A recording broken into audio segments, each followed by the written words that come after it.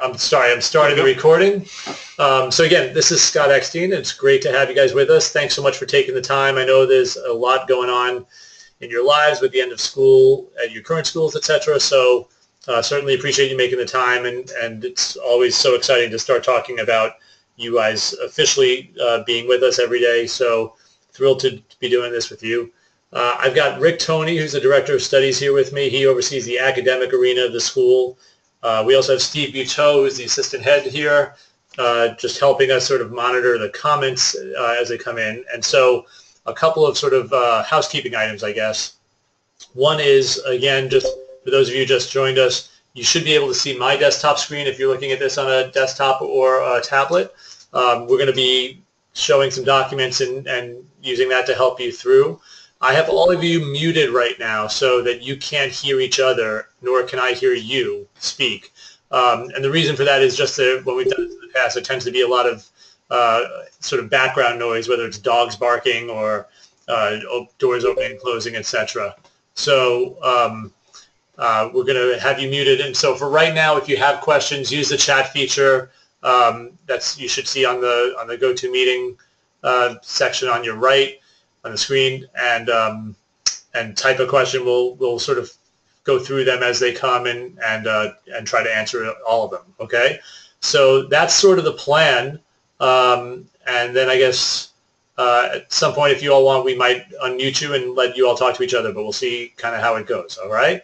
Again, this is going to be recorded so that it can be up there. We'll have it accessible for you guys. I know some of you had kids who were in plays and other types of things this afternoon and weren't able to do it. So I'm going to turn this over now to Rick Toney. I may chime in a little bit, but he's sort of the main agenda here for you guys. So there you go. Okay, Rick. Great. Thanks, Scott. As he said, my name's Rick Toney. I'm the Director of Studies, so I'm in charge of the academic program. I also teach math here, so if you have math-specific questions, I can probably be more specific with those answers. But we will try to get all of your questions answered through the chat, as Scott just mentioned. We're going to try to cover as much as possible and as clearly as we can. There's going to be a lot coming at you, so if you have a question, please type it in the chat box, and we'll try to address that question in real time. Our plan will be to open this up to live questioning at the end, if you have time for that. As we get started right now, though, I thought it'd be interesting and fun if everyone types into the chat function, maybe type in where you are from, so you can continue to get a sense of each other and do it in a way where we're not all talking over each other. So if you want to take a moment and type something in the chat, that'd be great.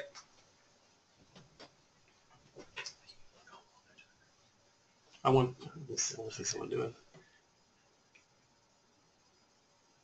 Who's going to be first? Eric's on already. Oh, I'm not seeing. Oh, we have to scroll down. Oh, hello. All right, great. There we go.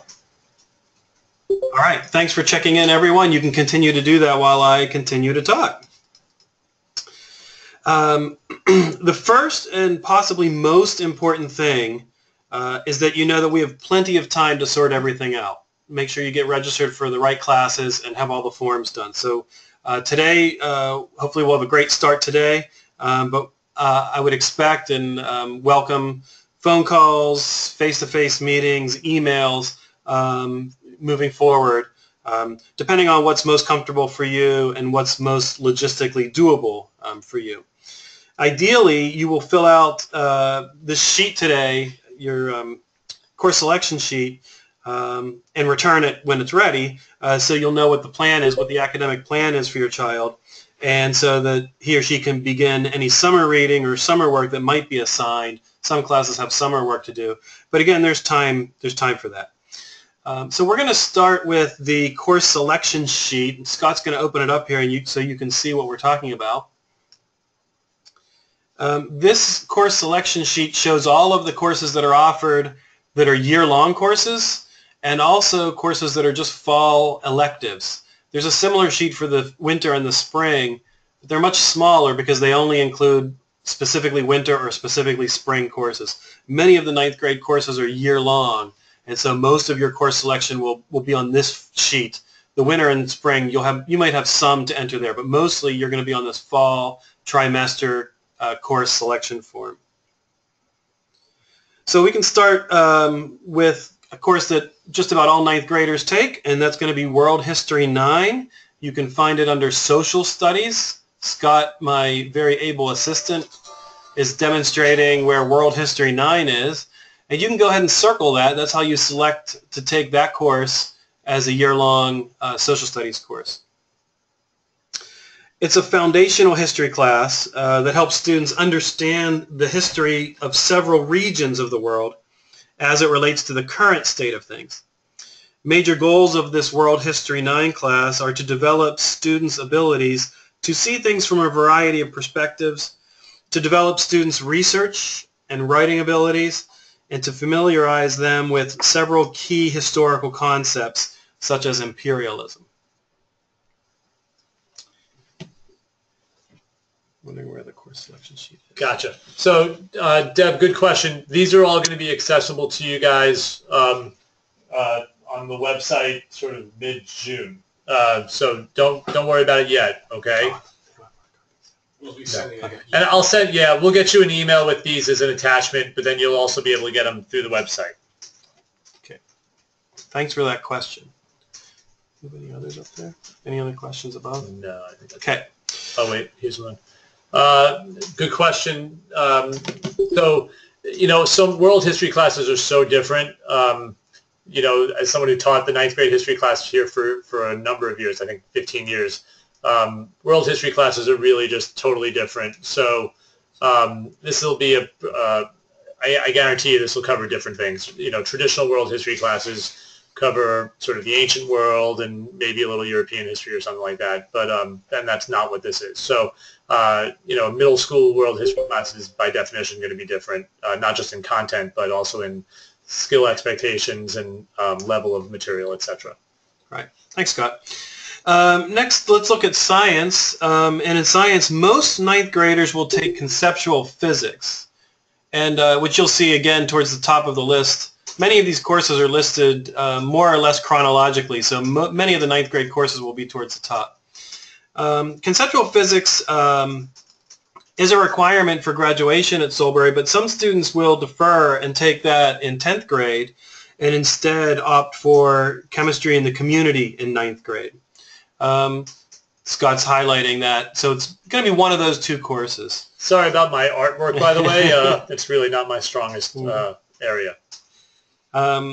Once those two courses, physics generally lays the foundation in ninth grade, and then many students will take chemistry in 10th and then biology in 11th.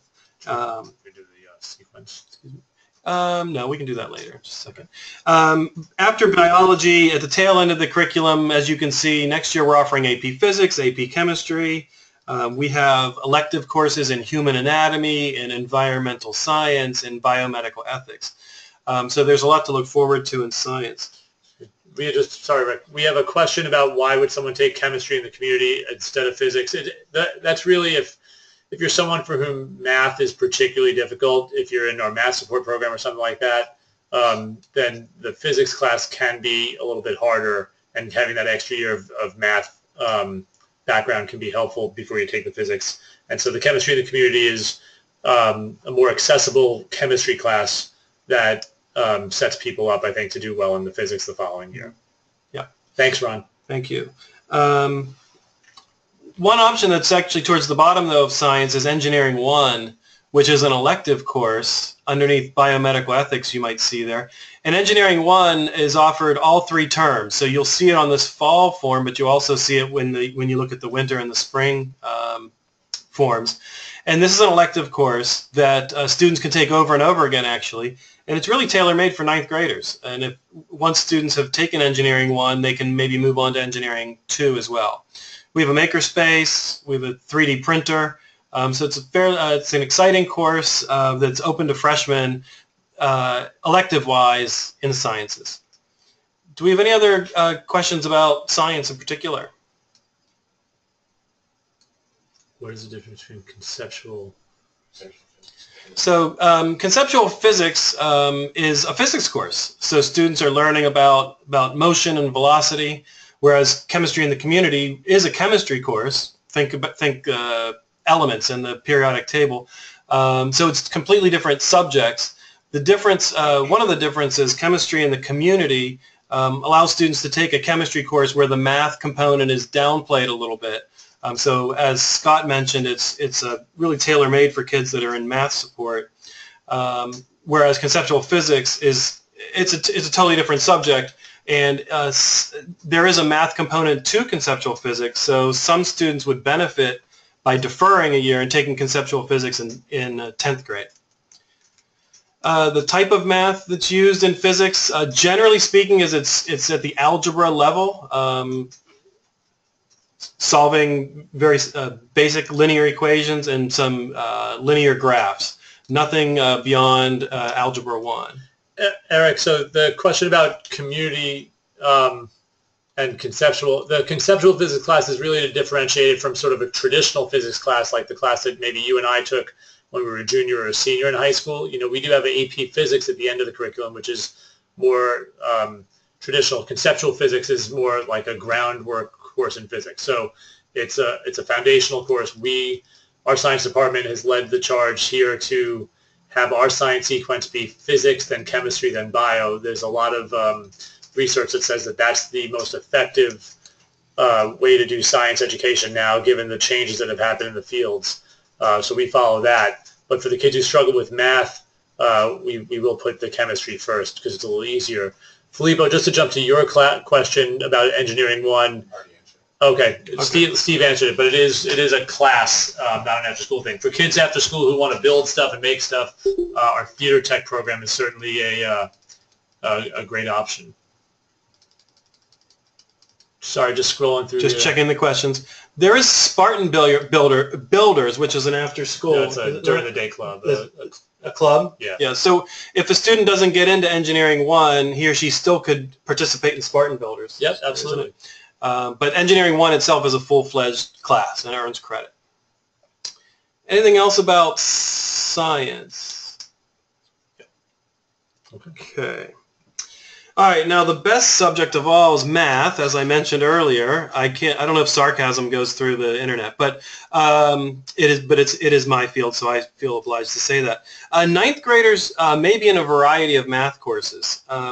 Generally, Algebra 1, Geometry, on occasion Algebra 2. Scott's circling, there's a lot to choose from. Also at the honors level, we have Honors Algebra 1, Honors Geometry, and Honors Algebra 2. Often your child will take whatever comes naturally after their 8th grade math course. For instance, after pre-algebra, a student that has successfully completed pre-algebra most likely will be select Algebra 1. If you have a question about whether Honors Algebra 1 is a better placement than Algebra 1, that's a discussion we can have. We do have math placement tests, but those are generally for international students. Generally, we haven't found we needed them for domestic kids. You know, we have the recommendation from your children's current math teacher, which are very thorough. That tells us, you know, are they on track for geometry? Are they on track for Algebra 2? Do they need to do Algebra 1? So that's really, you know, that's the main guide of what general course. Have they been in an honors course before? Have they been excelling in math? What's their SSAT score for math? I mean, those are all parts of the conversation that go into it. And so talking to Rick, and Rick's done, you know, has read all your children's files and has looked at it and has some notes. And so, you know, reaching out to him will help us figure that out. If there's a debate between the honors and non-honors, we can have, you know, your child meet with, you know, one of the math faculty, particularly the math department head, and try to figure that out. And there's also room to maneuver up or down, particularly early in the year, as we try to get it right. So there were two good questions that floated by. Steve might be answering them, but I'll also chime in orally. One is, what is the natural progression of math courses? Generally, what we do here at Solebury is similar to what many other schools in the States do, and that is, and Scott's pulling up a typical sequence here, pre-algebra, followed by Algebra 1, and then geometry. So geometry typically gets sandwiched in between Algebra 1 and Algebra 2. And then from there, the higher level classes, pre-calculus and calculus. There are some schools that will do Algebra 1 and then Algebra 2 and then geometry, but that's rarer than how we do it here. This is a pretty typical sequence. The difference between a non-honors course, say honors geometry versus non-honors geometry, often it comes down to the depth that the teacher will go into, that the students will go into. Sometimes pace, where an honors class may go much faster and be able to cover more material than a non-honors class. And on occasion, honors teachers may teach from a totally different style and something that we would consider to be more rigorous, put more responsibility on the student, sort of more of everything, more homework, maybe more problems. It varies course by course and teacher by teacher, but an honors course will be more rigorous, faster paced, and a little deeper than a non-honors course. Other questions about math? Well, I want to add one more thing if there are no questions. I don't see any. One last thing about math is that some math courses will have summer math work to do, particularly at the higher levels at Algebra 2. I don't think Algebra 1 or Geometry has much, if at all, summer work. That can be found on our webpage. I wonder if, can we show them where that would be? So here's our webpage, and for summer work, not just in mathematics, but maybe summer reading, it can be found on our webpage. So shortly, in the next week or so, there will be, in addition to this blue banner up top, it'll say like summer registration or registration. And if you go there, that will have access to all the registration forms you need to fill out, including the course selection stuff. It will have the summer reading, the links to any summer assignments, review packets for foreign language, etc. So stay tuned. We're just finalizing a couple of things, but in this blue bar, it's probably elsewhere on the website too, but in this blue bar, there'll be something for registration information and something like that, okay? And as you can see on this page towards the bottom, the academic bulletin for next year is available. It's a PDF, and that includes every course that's offered next year. It includes important information about grading and attendance and honors. So that's available for you to download, print it if you like, but that'll give you some more clarification about the different courses that are offered next year. There was one other question about Algebra 1 at the same time as physics, and that's perfect. Algebra 1 and concepts of physics complement each other very well, so they can absolutely be taken concurrently. We have another question about a counselor that helps guide you with course selection. So, we'll go a little out of order here. But this sort of topic, advisor selection, I'll jump in and do that now, which is fine. So over the summer, I'm going to sit down with the head of the advising system here, and we'll go through every new student, and I'll bring my knowledge of the student and sort of who they are and their interests and what they need together with her. We tend not to do that until the schedules are somewhat selected, because we want to know who their teachers are. Now, for most ninth graders, we know who's teaching the ninth grade classes, and so that part's pretty easy, so we can figure that out. But ideally, we want someone who obviously is going to have a lot of contact with your child. So in terms of course selection right now, Rick is really the prime contact point for you guys. Okay, again, he knows the academic program. He has read the files of all the new admits. He has read the recommendations, etc. And so he's your point person, and certainly I'm available to help as needed. But he's probably going to be your most important person right now. Once the year starts, then certainly the advisor will be a really important person for you to make sure that they're in the right level of things, and to select classes as they go forward. While you're going to select classes for the fall, winter, and spring in this initial moment, there's always room to change. There's a drop add period every trimester, and you also can just add a course. So if, like, let's say, I'll pick on Filippo because he's asking a question. So let's say Filippo didn't choose an arts class in the spring, and it gets there and he feels like, I could add another class and I really want to take this thing. He can add it then. That's totally fine. So you can always do that. So The advisor will become a particularly important person, but Rick is also going to be there for you throughout, as will I. So I'll respond to the question about how many electives a student can take. Generally in ninth grade, there is some room for electives. There's not a ton because we want you to get a foundation across a lot of different disciplines. But in our daily schedule, we have 2 blocks that are set aside for arts. And so it would be perfectly natural and doable to schedule yourself for 2 arts electives. That includes engineering. Engineering is an applied art, so we have that scheduled within that time period. And then outside of that time period, in the non-arts classes, you probably would have room to take 1 other elective. I wouldn't recommend doing all of that because you would have absolutely or very little free time during your day and might be overloaded with work. But to answer your question, a freshman conceivably could take 3 electives. I probably would recommend starting with maybe 1 and then building up from there as you get more comfortable with the school and the workload involved.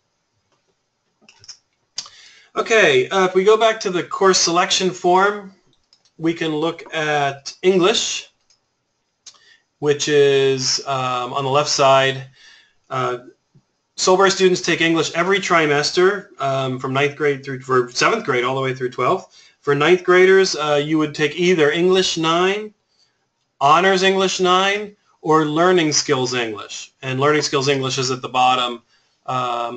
If you're not sure whether you're in Learning Skills English or not, we can help you determine that. The distinction between Honors English and non-Honors English is similar to what I had said about mathematics in terms of pace and the depth of material. If you have a question about which is the best placement for you, that's a conversation you and I can have. We might bring in the English department chair, and I certainly would look at your file, and we can make a joint decision about the best placement in English. Any questions about English or Learning Skills English? And just to be clear, if you were accepted into the Learning Skills program, and I think if you were, then that tends to be the student's English class. That's the one-on-one English class that supports them. It helps work with their learning differences, helps support their writing, their organization, and supports them holistically. So that's great. Sometimes there will be students who, in addition to the Learning Skills English, will also take the English 9 class, and that's something I have talked to some of you about, and you can work with Rick, and I can help as we go forward. Okay, thanks, Scott. Yep. Next up, foreign language on the form, which is I will probably refer to as world language. The placement is based on previous experience. Because curriculums vary so widely, for example, Spanish 2 in one school isn't necessarily Spanish 2 in another. If you think your child will be in anything other than the first level of a language, they need to take a placement test. These are online. They're done at home, and you can print them, and do them at home, and send them in to us so we can help determine the right course. If you want to sign up for the first level of a language, French 1, Spanish 1, or Chinese 1, you don't need to take a placement test. You can just sign up for those. Otherwise, if you want to find a placement test to try to place into a second or a third level, we have it on our webpage. Yeah, and again, the navigation of this is going to change a little bit in the next week once that registration information, sort of summer piece is added to this navy button.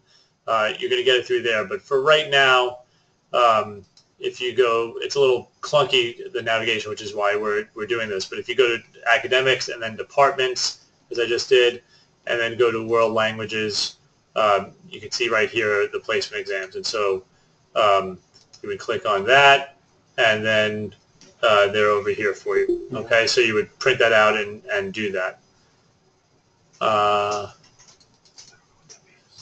Anita, I think, so Anita's question is, can we take the writing class for help? So students who are not in learning skills, but are looking for additional help with their writing, have a couple of resources available to them. The most important is their teacher, and there's time set in the days in the school day to go get help and work on a rough draft, etc.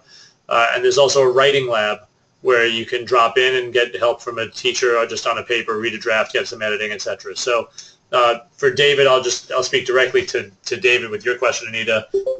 We didn't feel in the admissions process you needed more help than that. If we change our mind or if you feel you want to talk about it, we can do that.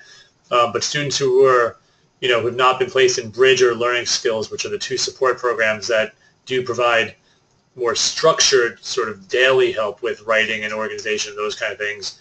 Just the general teacher and the availability they have and the writing lab are the resources that students have for help with that. Let me see what's typed in there. That's it. Oh, that's it. Okay. Yeah, that's it. Where were we? World languages. Any other questions? Are there other places? No, the only placement tests online are world language. That's all.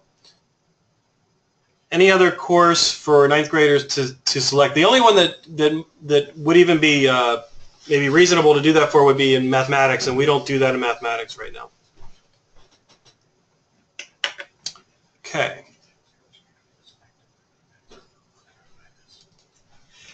Just a quick reminder, we're going over a lot of details and if research holds and my experience with people holds, you'll remember somewhere in the neighborhood of 28% of what we go over. So we are certainly not expecting you to remember all of these details. We're here. We will be here all summer. There are lots of people who get more summer vacation time than the 3 people who are in this room. So, don't worry about it, and we'll be around to help answer any questions and refresh your memory and sort through all these things. Okay. Okay, we got a couple questions. One is about the daily schedule and how many periods there are in a day. If you did a site visit, you would have walked through probably 6 periods or 7 in a day now, but we're changing our schedule, and next year we'll have 4 periods a day. The periods are, generally speaking, they're 80 minutes long, and your classes meet, generally speaking, every other day. So in the span of 2 weeks, you'd see your classes 5 out of those 10 days. So you won't have as much homework in any given night, because nowadays we might have 6 or 7 classes to prepare for, but under the new schedule that would be limited to actually just 3. I had mentioned there are 4 periods in the day. One is an arts block. So at most you would have 3 academic classes in a given day, plus maybe one of those arts electives that I described. The day also, in case you visited, will be different next year in that classes won't start until 8:30 instead of 8 o'clock. And the goal there is to give students a better chance to get the sleep that they need, maybe a better breakfast than they are used to, and generally to start the day at a reasonable time. There was another question about summer reading. That's going to be posted on our on the website. And it depends. It goes from class to class. It's generally just English and history. Classes are the ones that mainly have summer reading. I think they're still just finalizing a couple of decisions. I think teachers like to switch up the books. But again, once that sort of registration information button is up here, that's going to be where you get the summer reading list. Thank you, Ron. I think I'm in a similar boat. My office is convinced of that fact. In fact, I think 48 seconds is longer than most people think I can pay attention for. That's pretty good. All right, we're going to go back to the course selection sheet.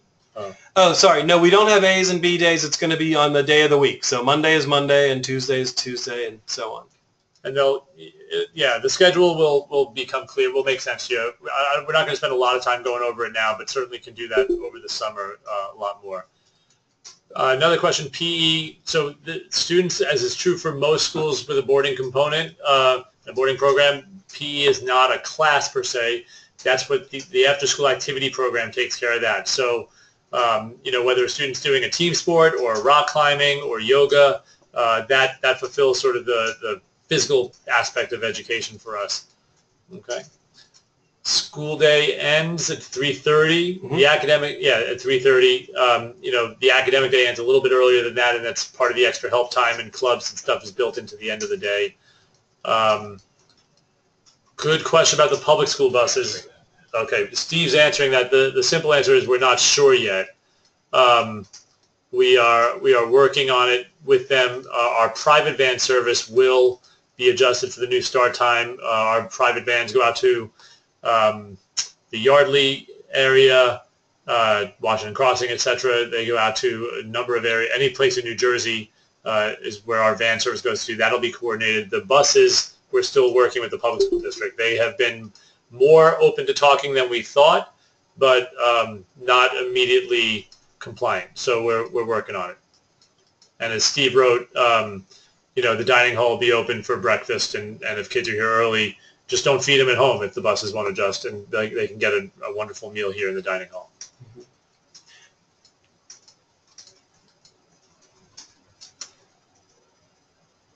So there's a question about the periods in the day and how many courses. This would be a little bit easier with a visual and if we are in person, but I think I can describe it a little bit for you. So do you have a schedule you're going to pull up? I can get it. Scott might try to pull up a schedule right now. It's going to take me a second, and you might see my email and things like that.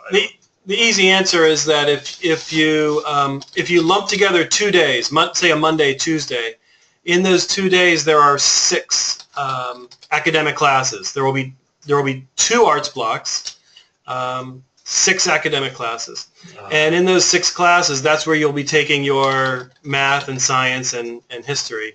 You still looking for it? Yeah. I'm sorry, guys.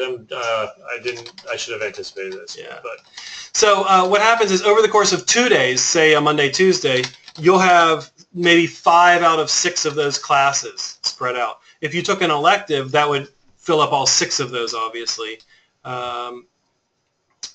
And so over the course of 2 days, you'd meet all of your classes. You may have a free period if you are scheduled for 5 academic classes, and there's 6 academic periods in those 2 days. So if you don't take an art class, as an example, you'd have some free time. Still looking for the new schedule. There it is. Try that one. There it is. I'm just going to get rid of my email here so it doesn't be... So if you just focus on Monday, Tuesday, as I was just trying to describe, the 2 arts blocks are right after lunch. We call them Arts 1 and Arts 2, and that's where your arts electives would go. Other than that, the other classes are labeled A, B, C, and then D, E, F. And that's where your academic classes are going to go, as I was saying, your math, science, English, history, and world language. If you took an elective that fell into one of those blocks, say there are some arts classes, say for instance, as an example, art history will be offered in one of those blocks, then all of those letter blocks would be full. And if you choose not to take an elective, one of those 80-minute periods you would have free to meet with a teacher, to get work done, to just walk around campus. So it's up to you in terms of how many electives to put into your schedule and fill your time. Similarly with the arts blocks, if you take 2 arts classes, they would be in the Arts 1 and the Arts 2, and that time after lunch would be full of arts classes. And if you choose not to take any arts classes, well, you need to take them eventually, by the way. It's a graduation requirement. But as a freshman, if you don't take any arts classes, that would be time from 12:15 until 1:35, again, to get your work done or to meet with teachers. We can get a copy of the schedule out to you. I believe it's posted somewhere online, but I would need to track it down. There was also a question about after-school activities. So, Vic, kids sign up for one activity, one after-school activity a trimester. Okay, so they might do soccer in the fall and yoga in the winter and theater tech in the spring or something like that. There are numbers of choices that you can go over with those. Okay.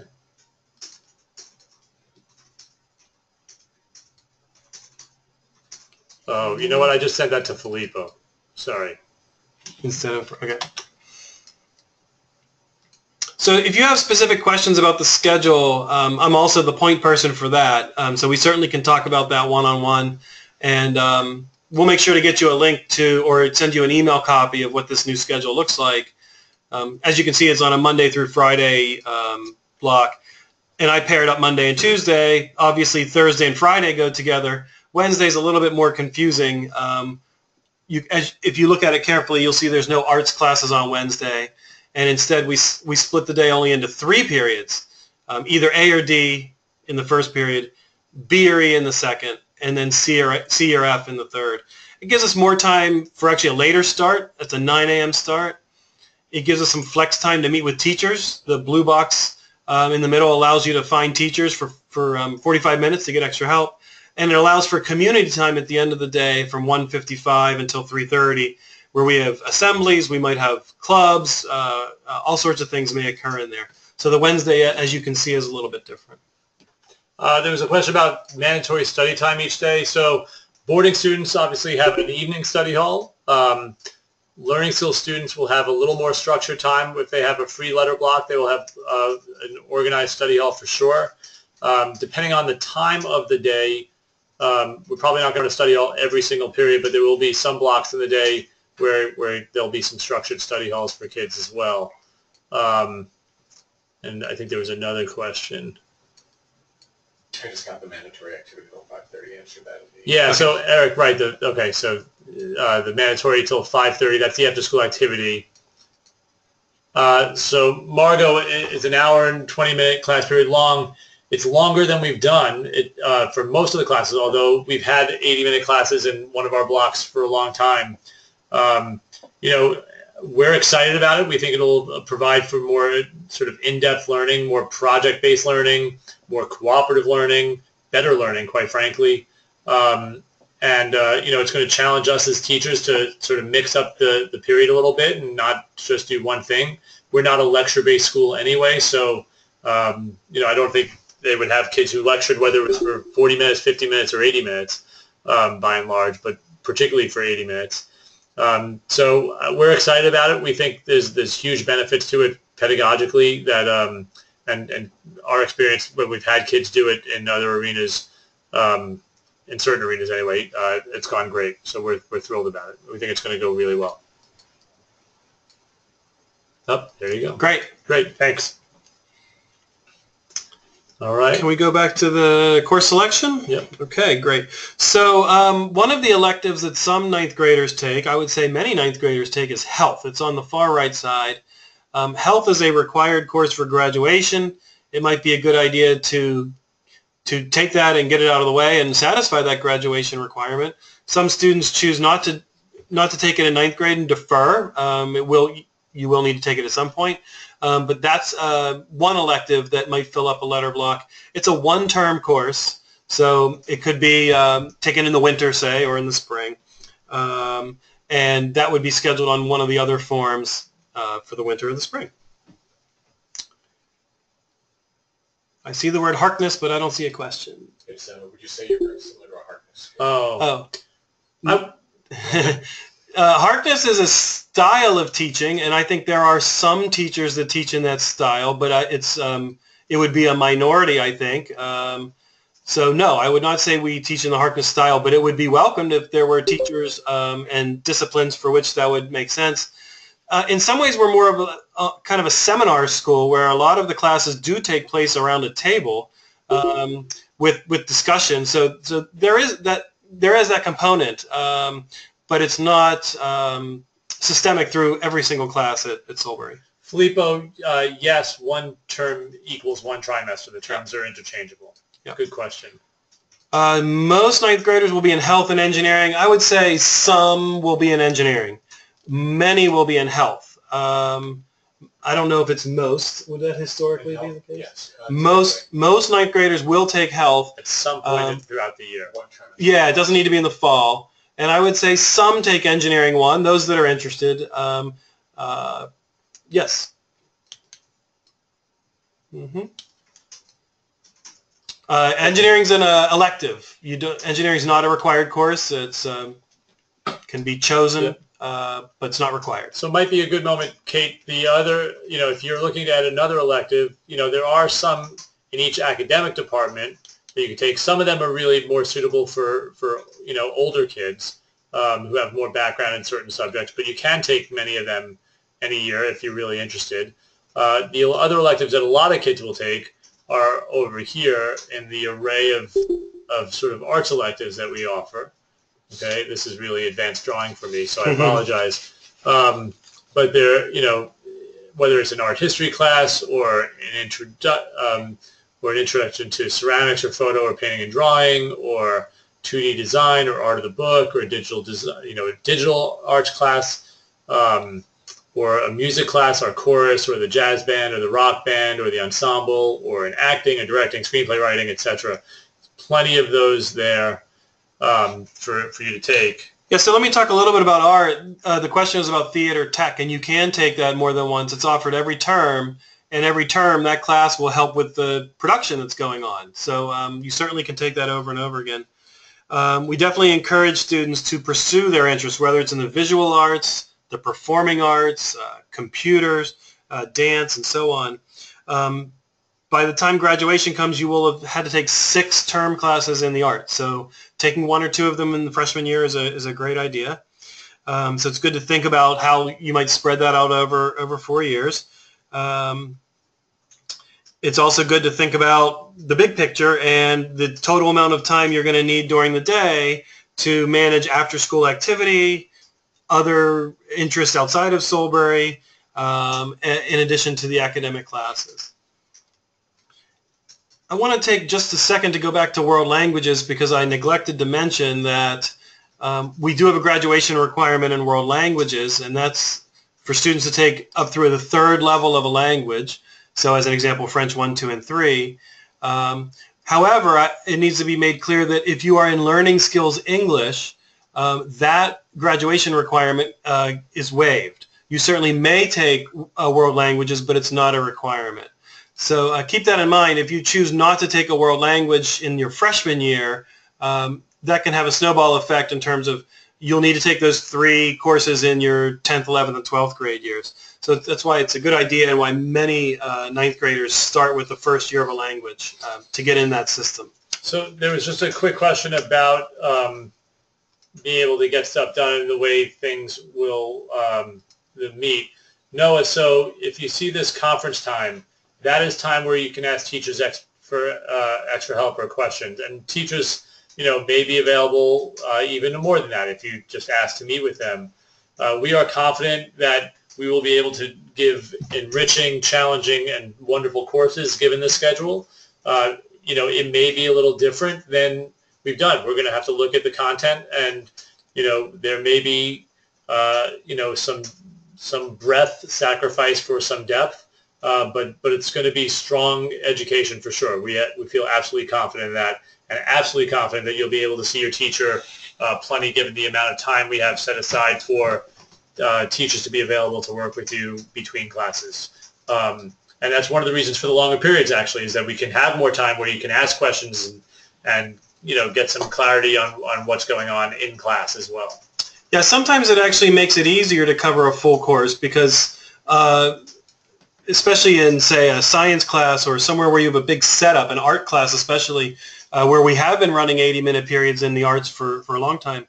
But there are some lessons, some projects for which the setup and the breakdown takes, say, 10 minutes each. And if you're in a 50-minute class period, that really takes away quite a bit of time. But in an 80-minute class period, we can get into material deeper and not have the interruption of starting and stopping. So in some ways, it can be more efficient. Right.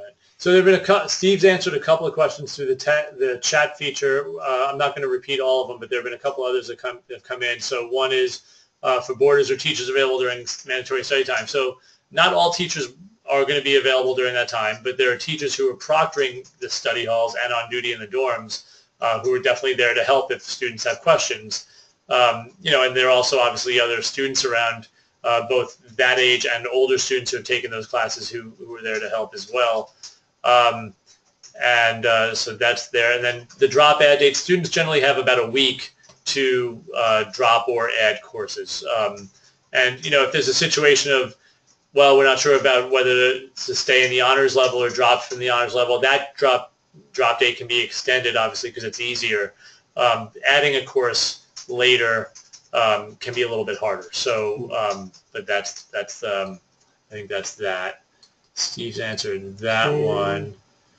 The learning skills class counts as a credit, Colleen, but not the study hall. The study hall is a study hall. Okay, it's not an academic class that's credited or graded.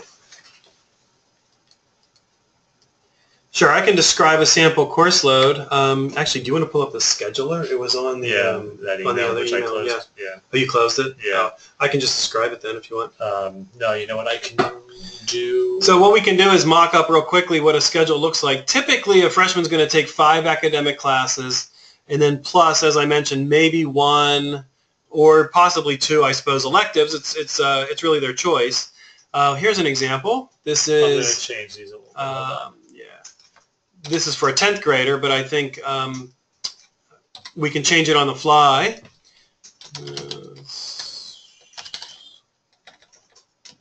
So Scott is populating some of these classes with English 9, Spanish 1. You might see them pop in. Con-Phys is conceptual physics. I think something happened with, well, let's see what happens. The green isn't in there. Maybe that's a study hall. It was something. No, it's pretty good. B wasn't being filled. Yeah. I don't know why. Yeah, I think something happened. Is this your math class, honors geometry? Okay. So these aren't filling in perfectly, but if you just look at Monday, Tuesday as an example, this student would have 3 academic classes on Monday: English, math, the honors geometry, and conceptual physics. And then the arts period, the art elective, could be any of those art classes, those term classes generally, that we showed listed. And then the next day, it's a whole new set of classes. Actually, the way we have it drawn up here, Tuesday first period looks like it might be a free period. Oh, we're inserting French too? Oh, I didn't hear it. Oh, I see. Oh, wait, it was up there. It would be up there, yeah. Looks like the green is free, okay. which is fine. Yeah. You can have that be a study hall or a free period. So if you have 5 academic classes, as an example, one of those 6 blocks will be empty, or there will be a study hall in there. So Scott's putting in there either free or study hall. And that's one nice thing about having that 80-minute chunk of time is you can get a lot of work done. You might be able to track down some teachers, work with your peers, go to the library, whatever it happens to be. So in those 2 days, you can see that 3 classes are meeting on Monday, and on Tuesday, we have French 2 at the end of the day. Oh, this is world history. World history, okay. We're populating it with world history and then French 2 as an example. So this would be a typical load of 5 classes, and then depending on the arts, those arts periods could be all study halls if the student chooses not to have electives there, and that gives quite a bit of time during the day to do some work. Or for the student that wants to challenge and fill his or her schedule a little bit more, those arts classes can be filled with electives. So I would call that a sample course load for a 9th grader. Let's see what else we have. Does the English... Now, the English course is a year-long English 9 course. Once you get to the later courses in 11th and 12th grade, you might have more electives in English, which might be a 1-term course for the fall or the winter or the spring. And Tuesday AM, we haven't determined exactly whether it's going to be a structured study hall or free period yet, so I can't really answer that question. Some points in the day are definitely going to have structured study halls. Others may not. Particularly first period, I think, if kids can come in later, sleep a little later, that's not necessarily the worst thing. Other questions or thoughts about the schedule while we have it up? This typical 9th grade schedule. It's a little bit mucky, but it's okay. It's all right. Okay, so that's music and art. That's the whole form, isn't it, I think? The course selection? Yep. Okay. As was mentioned, you do have an opportunity to add and drop. The best time to do that actually is before the term even starts. That will give us the best chance of getting you into your first choices. However, if you sign up for a class and the fall starts and you're not feeling it, or you think a different placement is better, that first week, as we mentioned, that first week of add drop is the time to make those changes. We have quite a bit more flexibility if you're in, and if you want to give honors geometry as an example, if you want to give that a try, that we can back that down to non-honors geometry after the add drop period. It doesn't have to be just in the first week.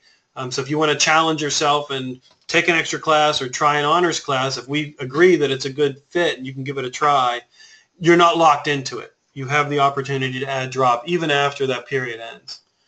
And some courses will fill up. In the freshman year, that's less common because we want you to get those foundational classes. But for a popular elective, and there might be limited seating, as an example, for photography, we only have the facility for 12 photography students. And if you're really interested in introductory photography, it is possible that it could fill up. But if you get your... Excuse me? It's offered every term, that's right. So introductory photography would be available for a following term. But if you get your forms in and we get you into the system, there would be a better chance that you wouldn't be a victim of not having enough seats in a class. But the core classes, certainly there's no issue on that. Yeah. Okay, so we've gone over sort of course selection by department. I think we've kind of covered summer work. Just again about registration, you got the medical mailing recently. You should have anyway, which has sort of the medical forms to fill out. And again, the other forms, and they're a combination of things relating to sort of permissions and, just finalizing transportation issues for day students, to signing signing something that says you and your child have read the school handbook, etc. That's all going to be under this blue bar. There'll be that registration thing probably within a week or so, and that'll be where you go to. But the forms themselves, right? Right soon. The registration forms?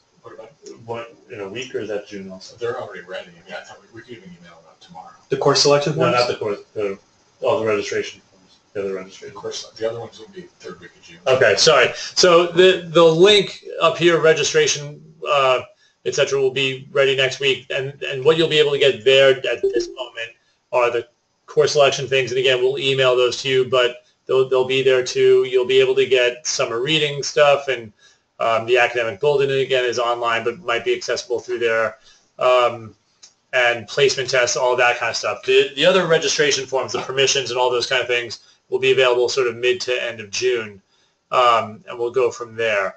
And that stuff's just important to do throughout the summer. It'll make the registration and orientation days in September a lot smoother to have them all done prior to getting here.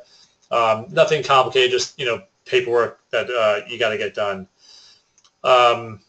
In terms of advisor selection, I kind of went over that also. That I'll be working with the head of the advising system and bring my knowledge of your child to bear. Certainly, if you have thoughts or ideas, we're open to those. Can't promise it, but we can certainly talk about it. For students in the Learning Skills and the Bridge program, those students' advisors, almost without exception, tend to be their Learning Skills or Bridge teacher, because that person works so closely with the students. But the other people, we try to find someone who we think connects perfectly with your child. Then important dates, just a couple of dates we wanted to go over. Again, course selections are going to be due July 8th. You'll get them in sort of, mid to late June, second, third week of June. And we'll get you those now and you can start working on them. But if you have questions, just understand that we're going to be sort of trying to wrap up the year, and Rick in particular is going to be busy with a lot of stuff, but we can help you as we can over the next couple of weeks. But certainly once summer hits, are going to be, you're going to be more our main item of business then. Which means they're not behind in the process. Right. And so if you don't do anything for the next 3-4 weeks, you're not behind. So that's fine. You can take a breather, enjoy your children's graduation from middle school and all the other things that are going to happen for you all right now, and don't really think too much about this right now, okay? Although you're welcome to if you feel like you have brain space for it. Another date, we've sent this out in a couple of moments, but there's a welcome event on Sunday, August 28th. Just a casual sort of outdoor event with great food and great company, chance for the students to get to know each other and sort of, start forming those connections and take away some nerves, chance for parents to get to know each other, chance for you to see some faculty and administrators, obviously, and ask some questions. We'll have some current families there as well and current students, so you get to know some people. And then orientation days. So boarders will move into the dorms on Tuesday, September 6th, and you'll get calendars that go over all this, so don't try to memorize it. That's fine.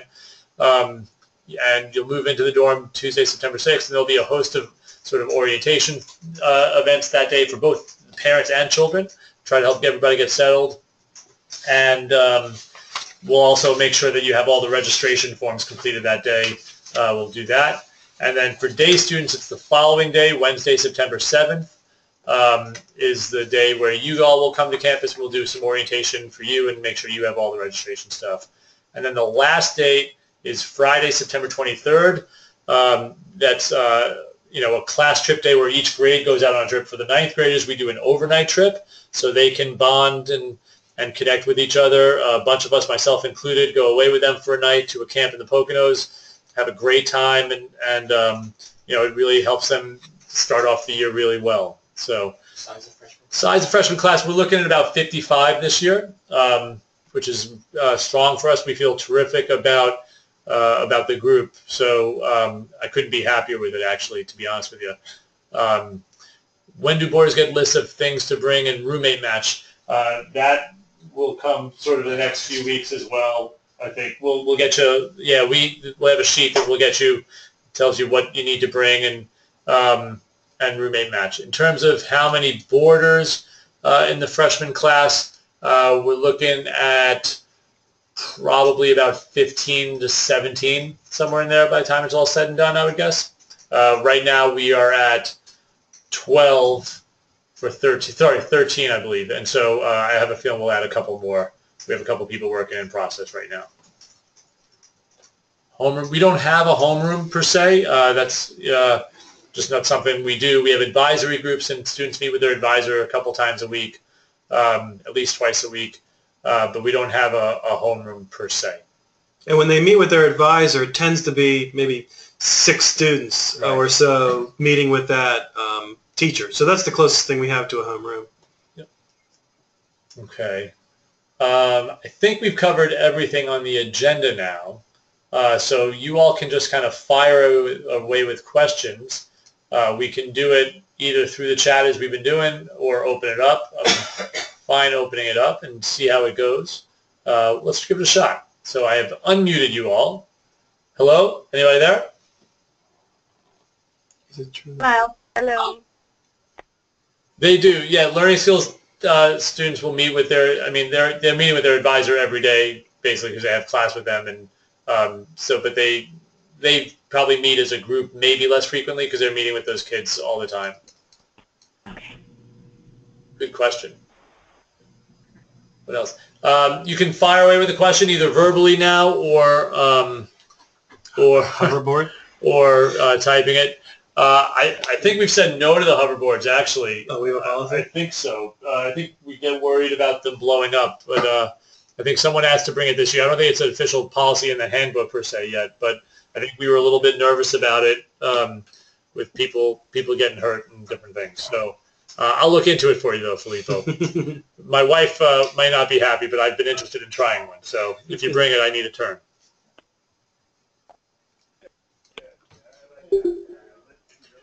Learning Skills English do not give summer reading assignments. They certainly recommend that you do read, and yeah, I would look at the sort of on the summer reading list. It'll have required books for classes or reading for classes, and it'll also have sort of recommended reading for different age groups that are books that we think are great books for kids of that age.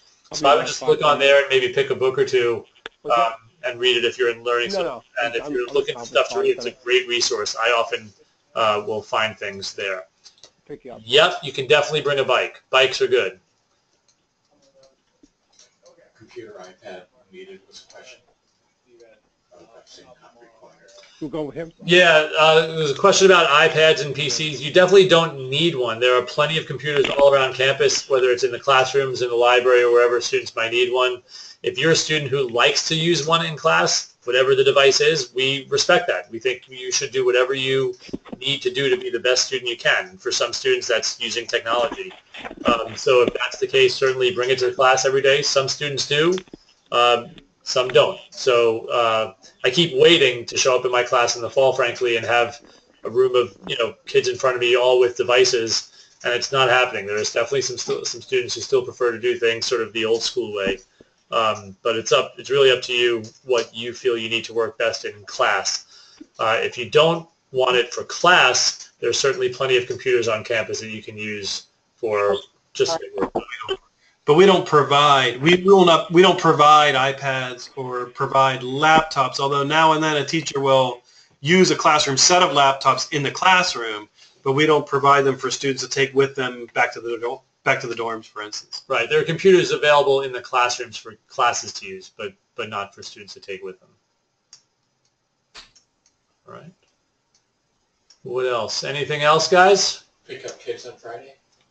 What was that? Cindy asked a question, my last question, can we pick up our kids on Fridays? And also one about lockers.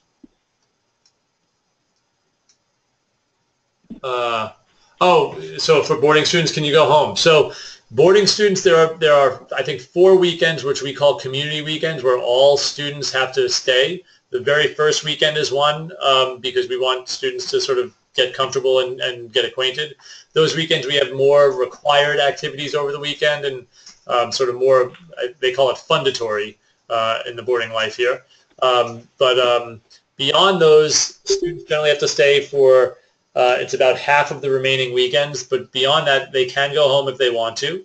It's one of the nice things for some of the families like yourself, Cindy, who are not terribly far away, and you can have that ability to do that. And so that's fine. If you want to come get Alex and bring him home on an occasional weekend, that's certainly fine. Day students are assigned lockers. There are locker rooms, a couple of different locker areas on campus, and they will get a locker room, absolutely, a locker so they can hold their stuff. Yeah, I'm not a big fan of students with the bulging backpacks to do that, to have to drag stuff all over campus. Sorry, I'm having trouble scrolling through this. I think I missed a question. Oh, sorry, Margot, there it is. Computers are in the dorms as well. Yep, absolutely. There are computers for kids to use. And then, yep, Robert, same thing. The drop add period that applies to classes applies to activities as well. So if they try yoga and they hate it because they find themselves to be not very flexible, nor very interested in deep breathing and whatever, then they can jump to the soccer team or whatever. There's a separate form for after-school activities, which I believe will be available online. I'm not certain, but one thing I am certain is that it doesn't go to me. I tend to get those after-school activities forms. They go to our athletic director, Rob Eicham. So look for those forms either through an email or online, and Rob can answer questions about after-school activities. When I email all of you the course selection sheets and stuff tomorrow, I'll send you that as well. Homework is listed on a website. We use a site called Moodle, and students will know if they have homework or not. It's posted by 4 p.m. on a given day for the next day. So yes, it will be posted on a website, and obviously kids are responsible for their homework.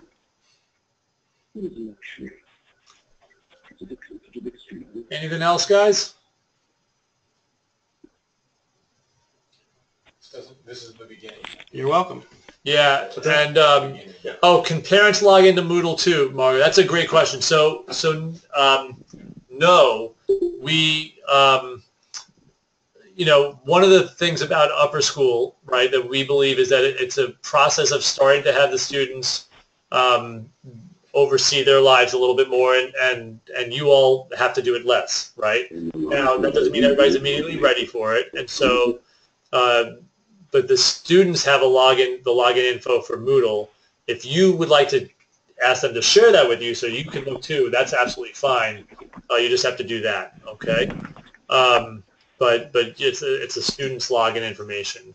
And, it seems like people are starting to wrap up maybe. Just want to emphasize again, this is the beginning, not the end, okay? Sorry, I was going to say that, Mr. Tess, or Jenny. The same philosophy that I just described with Moodle applies to grades as well. So we don't post grades every day. We think that breeds sort of a preoccupation and a hyper focus on the grade and not necessarily on learning. Sort of gets in the way of learning sometimes. Certainly advisors can and do run checks on kids all the time to see how they're doing, and you're welcome to reach out to your child's advisor or teacher anytime and sort of try to get an update on how things are going. But we don't do sort of the live real-time grades. We're not convinced that helps kids in the long run, honestly. So again, just to emphasize what Steve just typed, I was starting to say before, this is definitely the beginning, right? This is not the one-time conversation on this. It was done to try to get some of the questions out of the way and to sort of let the air out of the balloon of the unknown, right? That can be kind of scary sometimes. So just to sort of go over some things and let you know who the point people are for you, and to let you know some basic information about how things are going to go for the next couple of months, really. But definitely feel free to reach out as often as you want, and we'll go forward. Anything else? Last chance for questions? Okay.